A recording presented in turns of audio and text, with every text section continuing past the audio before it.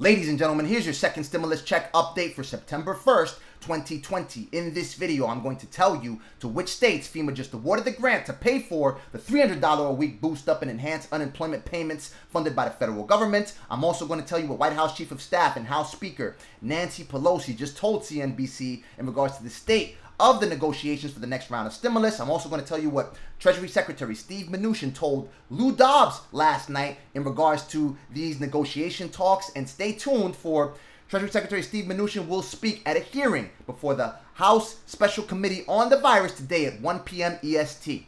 FEMA has awarded the grant to pay for the $300 a week boost up and enhanced unemployment benefits funded by the federal government, mandated by President Donald Trump when he signed his executive order on August 8th. To more states, ladies and gentlemen. So far, FEMA has awarded the grant to pay for these $300 a week boost up to the states of Arizona, Colorado, Iowa, Louisiana, Missouri, Utah, New Mexico, Idaho, Montana, Oklahoma, Maryland, Kentucky, Texas, Michigan, North Carolina, California, Alabama, Indiana, Massachusetts, Tennessee, Mississippi, Vermont, Rhode Island, New York, Georgia, Alaska, New Hampshire, Pennsylvania, Washington, Connecticut, Arkansas, Maine, Virginia, Ohio, West Virginia, Oregon, Wyoming, Hawaii, Florida, Minnesota, and North Dakota. So far, FEMA has awarded the grant to pay for the $300 a week boost up and enhanced unemployment benefits to 10, 20, 30, 41 states so far, ladies and gentlemen. As of right now, the states of Arizona, Louisiana, Missouri, Montana, Tennessee, and Texas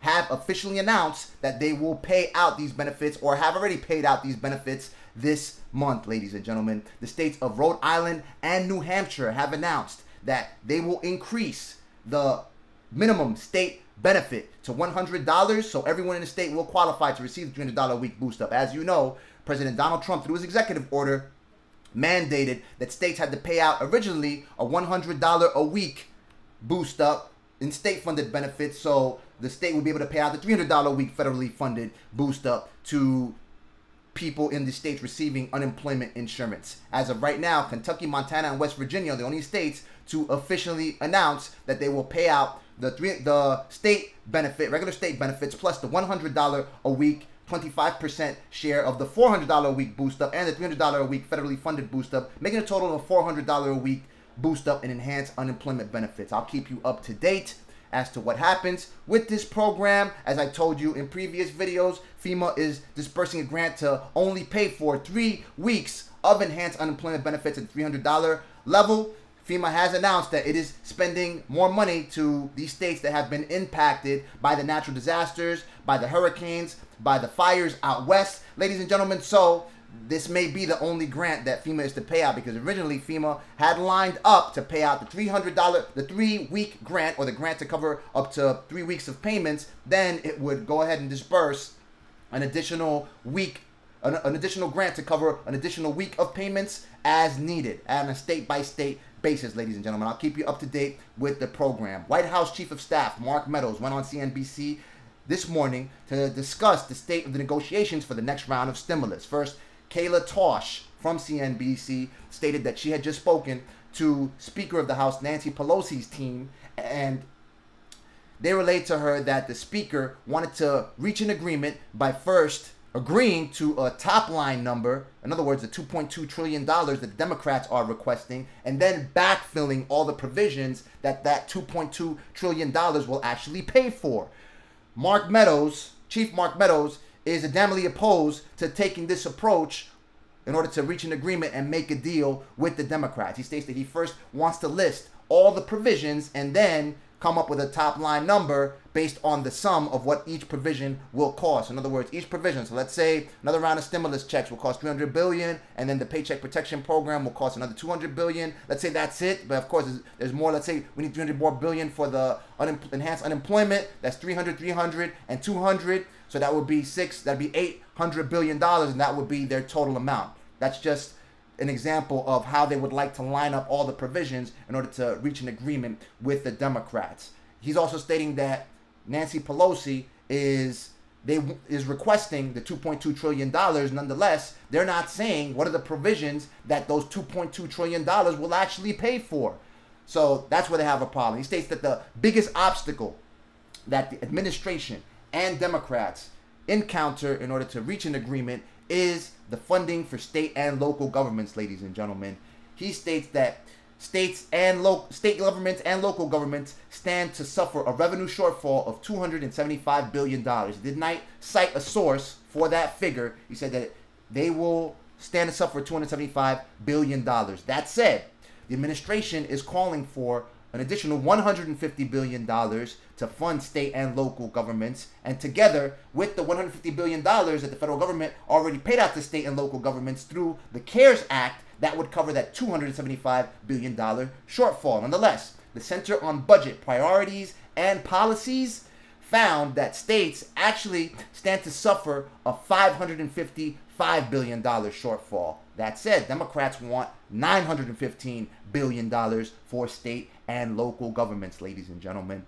He also stated that he's actually working around the clock with GOP senators to pass a bill next week.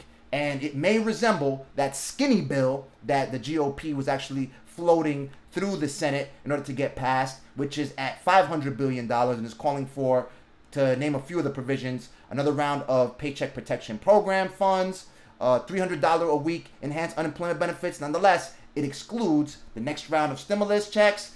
It also has no mention of eviction moratoriums and no mention of the Economic Injury Disaster Loan Advance Program.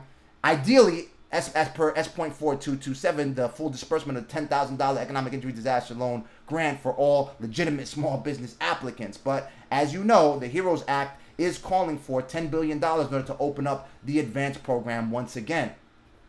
He did state, nonetheless, that Mark Meadows, Chief Meadows, and Treasury Secretary Steve Mnuchin are working closely together to come up with a more comprehensive package to financially support small businesses. So that can include, and I'm pretty sure it's going to include, another round of Paycheck Protection Program funds, perhaps making it easier for people to apply for forgiveness for this program, and the Economic Injury Disaster Loan Advance Program, and more funding for the loans. As Senator Ben Cardin is stating that that fund is either exhausted or is getting exhausted. But SBA actually sent me an email the other day stating that it is still taking applications for the Economic Injury Disaster Loan. Now, stay tuned today for Treasury Secretary Steve Mnuchin will speak at a hearing before the House Special Committee on the virus. And he stated yesterday on Lou Dobbs that the Democrats are actually trying to negotiate in bad faith because, again, he repeated because Mark Meadows has been saying the same thing over and over again, that the Democrats keep coming to the table